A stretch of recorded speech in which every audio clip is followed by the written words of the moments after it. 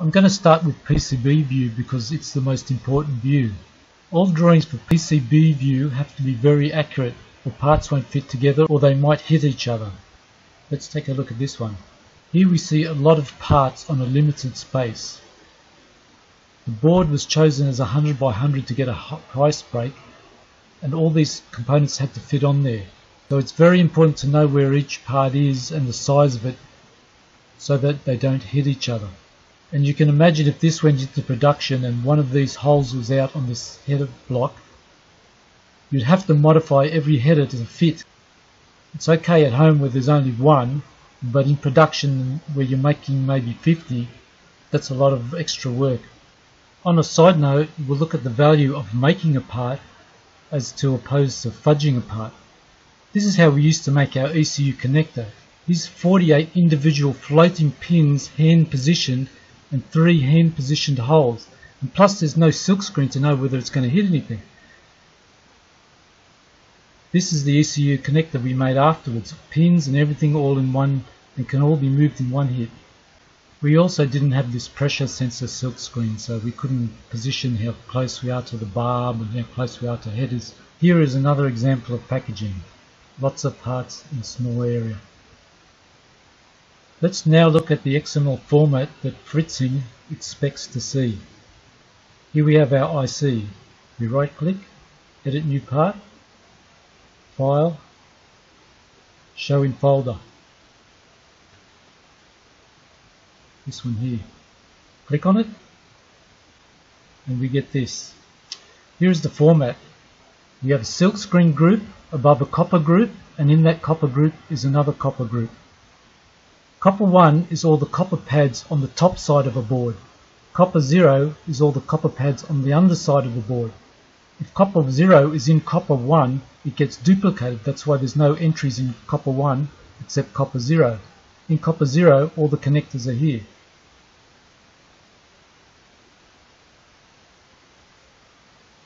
The silkscreen is above the coppers because it's a lower layer.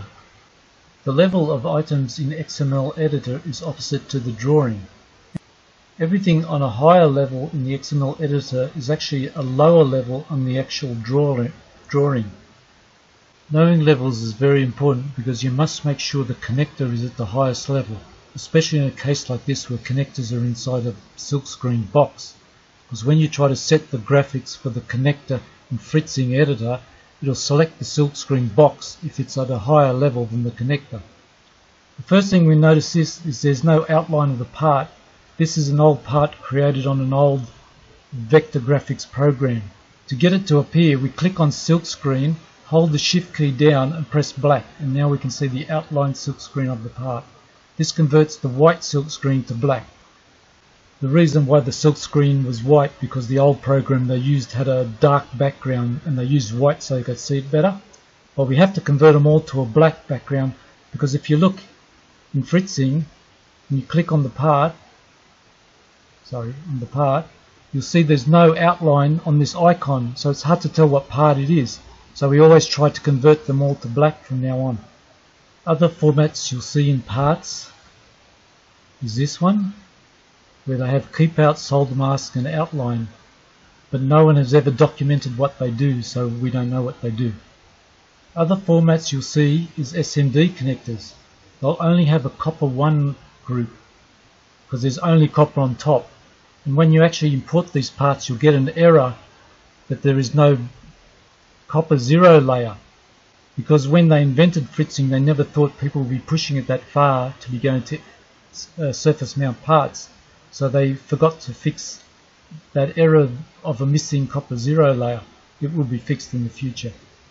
Another rare one you'll see is the 3 separate groups. Silkscreen, copper 1 and copper 0, without copper 0 being inside copper 1. And of course if you import this SVG into Fritzing you'll get the copper 0 layer not inside copper 1 error. This is another one, it's copper 0 inside copper 1, but all the contacts duplicated in each group. Here you'll notice non-com, that is a plain drilled hole with no copper, and again it's duplicated in copper 0. If you look at the stroke, it's 0 stroke, so no copper will be put down. And if you look at the fill, we fill it so we know where it is. This is another one that needs the silk screen changed to black. So we silk screen it, hold down the shift, change to black. So we can see it in the white background icon in Inspector. Back to the proper format. This is the format. Silk screen, which is non-working visual guides like outlines and text. Copper groups for all working elements like contact pads and holes, with copper 1 top layer and copper 0 bottom layer.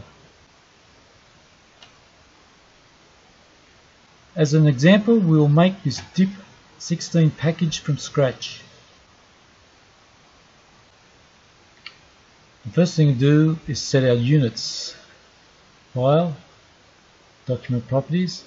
We'll be using inches because this is an old part and I used to use inches. Next, we'll look for a data sheet.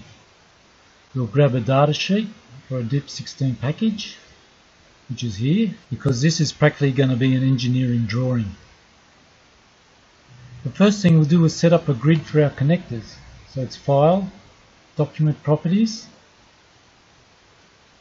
Grids, New, make sure you got the units right.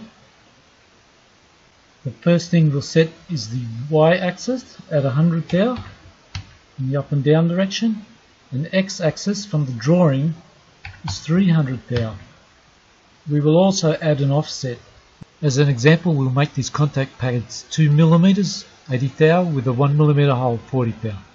So I'll make the offset half a hole 40 thou, 0.04. That's the offset. Now we'll come to major grid line every 0. Next we'll just zoom in. Plus, plus, plus. If you look, our offset didn't take. There's a fault in Inkscape, so we have to put in 0.1 in each of these to reset it, and then put it back to 0.04.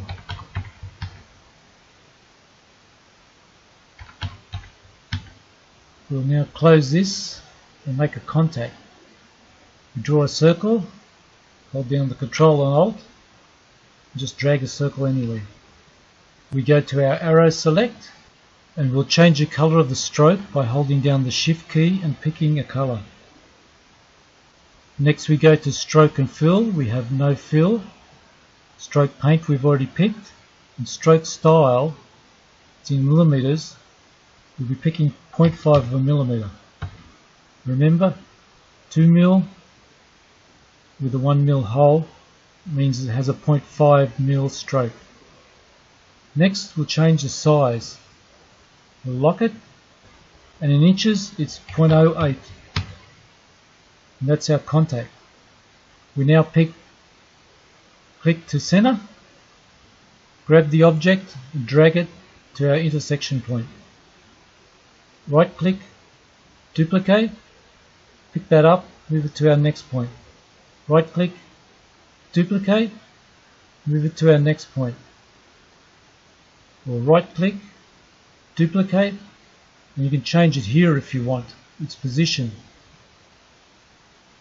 just by going up to Y 0.3 of an inch. This is just another example of how to do it. I'll fast forward the others. There's our 16 contacts. Now we'll make a square pad. Click square, just make any square anywhere. Again, hold the Shift key down, press the color, come back up to arrow key, change the dimensions to 80 thou. We'll have to unlock it.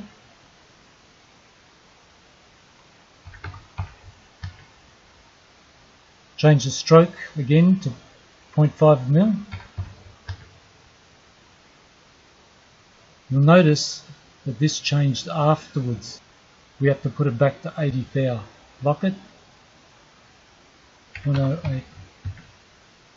Always double check when you change your stroke, it doesn't change the object. And if you notice here, I'm using 2 units. I'm using millimeters in stroke and inches everywhere else.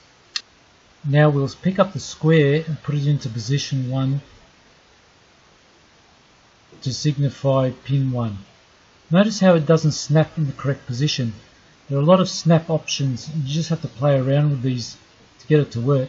But here we have to turn off snap cusp nodes. Pick it up again and it snaps to the center this time. While we have the square selected, we have to lower it below the level of the round contact. So we have it selected and we'll move it down to the bottom. If you don't lower it to the bottom, it'll look strange. In Fritzing, this is what a proper one looks like. It's a circle with a gradient of colors. If the square was on top of the circle, you just have a yellow square contact with one red dot in the middle without this gradient across here. Coming back to these, we have to group them all now. So we'll select them all, Object, Group. We'll go to XML Editor. Here in our XML editor you can see there's 2 groups exactly the same with all our contacts in it. There's a fault in Inkscape where stuff gets duplicated if there's multiple windows open in Inkscape. So I'll have to close everything down and reopen it to clear this problem. Here we are restarted with no other instances of Inkscape windows. We'll go back to this and we see this group again. We'll click on the ID and name this copper 0 and you press set over here. Right. Now we come to layer and we go new element node. We go SVG:G, enter, and this one will change to copper 1. Set. Now we want 0 inside 1, so we raise 1. Then we click on 0 and indent it 1. Copper 0 is now in copper 1. That's all our contacts for top and bottom of the board. As a quick tip on hole size, the hole size is the white portion of this hole. So if it's 2 mil, half a mil there and half a mil here, this is 1 mil. So the hole will be 1 mil, the white part of the hole. Going back to the copper groups, they also serve another purpose. If you want extra holes drilled in the board, all you do is draw a circle with 0 stroke and place it where you want, and it will be drilled, but that's only in the copper groups. Next we're going to add a grid for the outline of the black silk screen.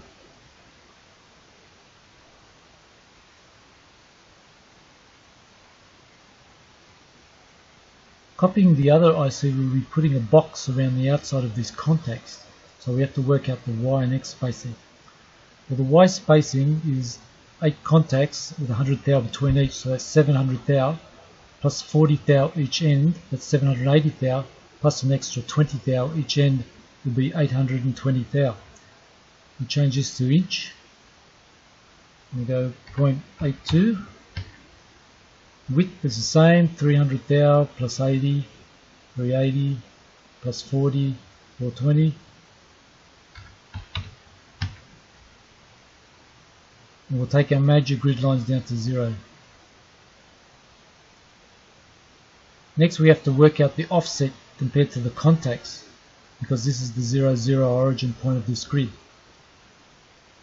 Because we're shifting everything 20 thou, we'll be going minus 20.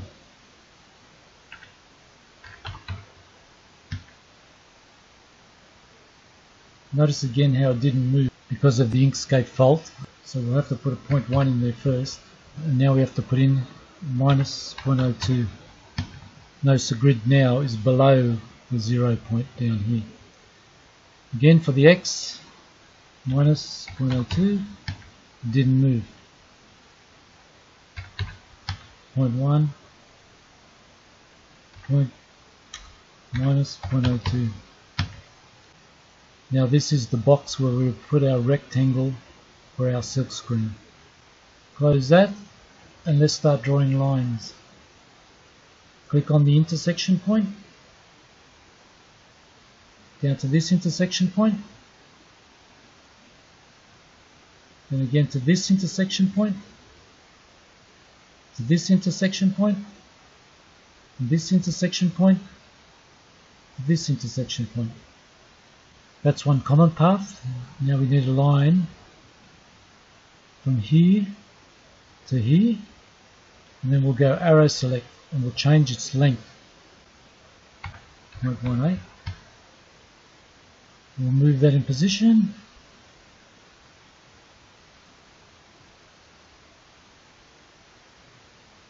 See, we're snapping to the wrong point again, so we turn off our snap. Grab it again. Right click, duplicate. Grab it.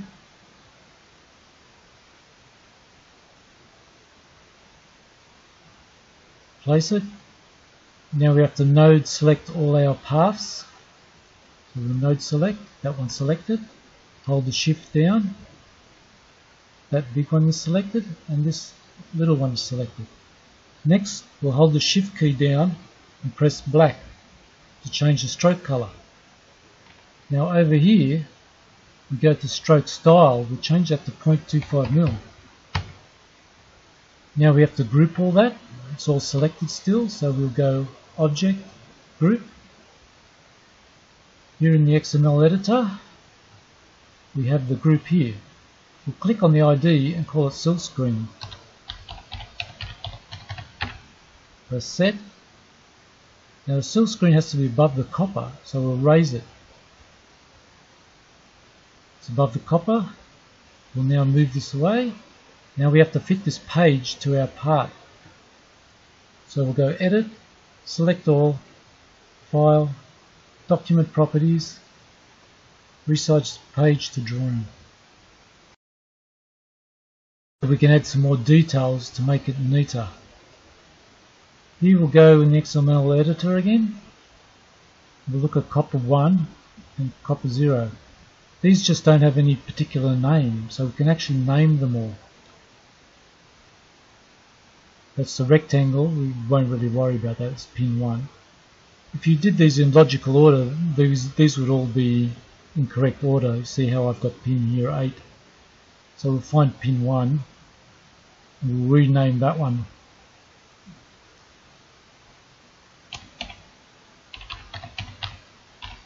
Connector 0 pad set, and we can raise that to the top. We can actually pick it up if you want to save time. While on connector pad 0, we'll click the ID again and copy it. A bit quicker later on. We'll find connector 2, the second one down. We'll go ID, paste and change it to 1. And just keep repeating that.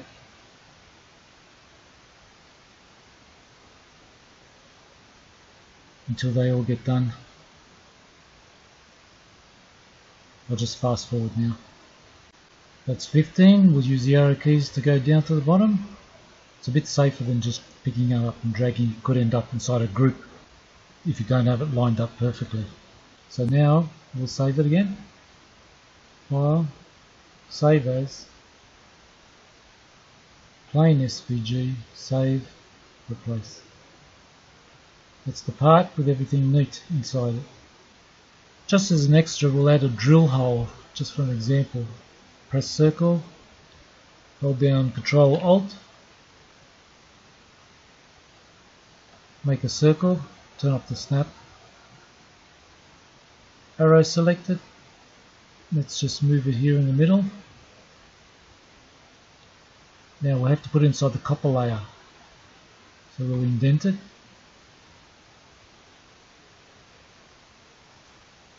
We'll put it to the bottom, so we'll lift it up a bit. We'll pick the path. Now we'll come back to our fill and stroke. That's selected and we'll give it 0 stroke. Right, you can't see it now. And just go to fill and fill it with black so you know where it is. You can give it a fancy name in the XML editor like non-com 0, no connector 0.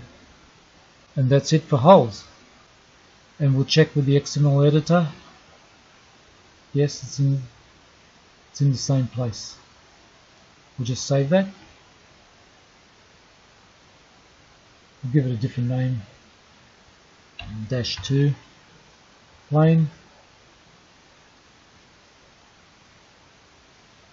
We'll put it into Fritzing and see what happens with this hole.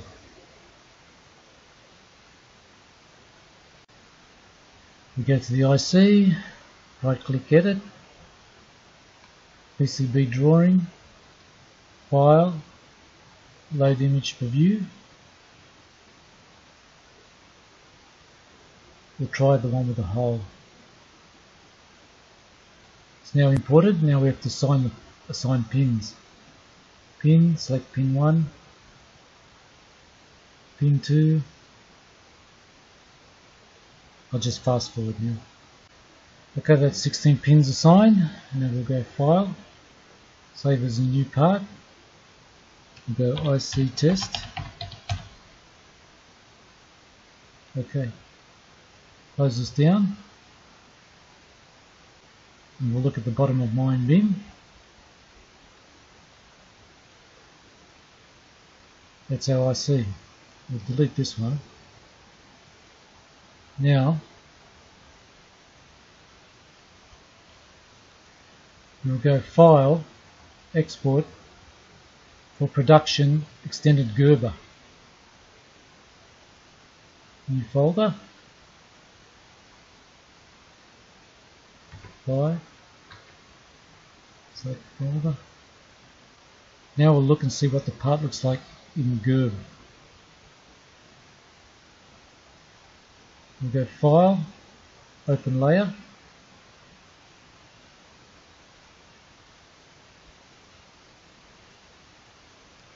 We'll go for copper top layer. That looks alright. Now we'll go File, Open Layer, drill.txt. You see all the drill holes in here. And you can see our big drill hole in the center. You can also add other things.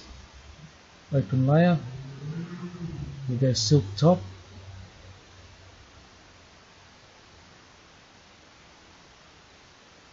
And there's our silk screen. We can check it even further. Let's zoom into this a bit. We can now grab our ruler. For accuracy when measuring holes, we go from edge to equal edge on another hole. In this case, it'll be the top edge of the first hole and the top edge of the second hole. And down here it says 99 mil with this rough measuring system, and that's close enough. Just continue to check other layers to make sure it's exactly right. Now we'll go to the drill.txt file.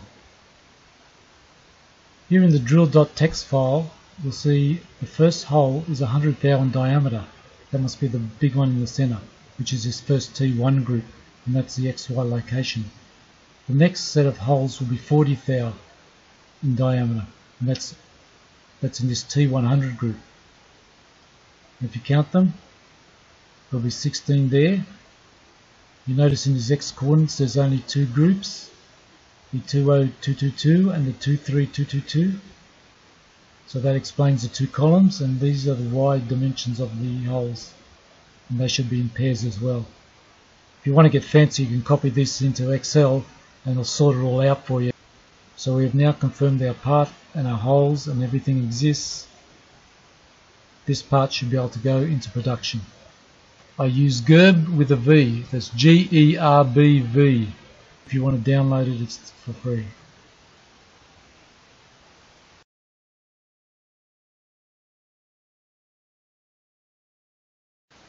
That's making a part from scratch, but of course if there's one already drawn in another part, you can pull that SVG out and put it into your own part, or even take it out and modify it and put it into your own part. to save time. If you ever get stuck, don't be afraid to take apart another SVG and see how it's done, as that is how I worked out how to do this. Just remember, dimensionally perfect is a must for PCB view.